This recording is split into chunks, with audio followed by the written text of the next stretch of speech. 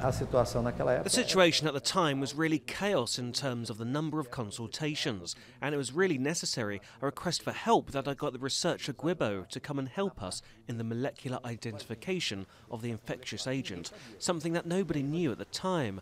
I told him, try to work on an arbovirus. It was at least what it looked like because the symptoms were similar to dengue or chikungunya and its rapid transmission.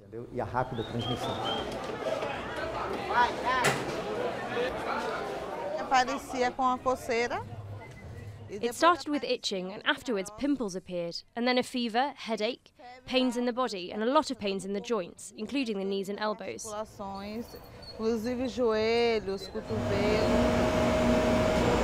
Okay. Eu tinha lido 2 trabalhos sobre Zika vírus. I read 2 studies of the Zika virus from the US and French Polynesia, and I found it interesting, and in parallel I looked at the photo of people with the Zika virus, and as I had seen many people in Camaçari, I thought it might be the Zika virus. I discussed it with Silvia Sardi, and we did tests, and it was conclusive, and we have identified for the first time the Zika virus in Brazil. E nós encontramos pela primeira vez o Zika vírus no Brasil.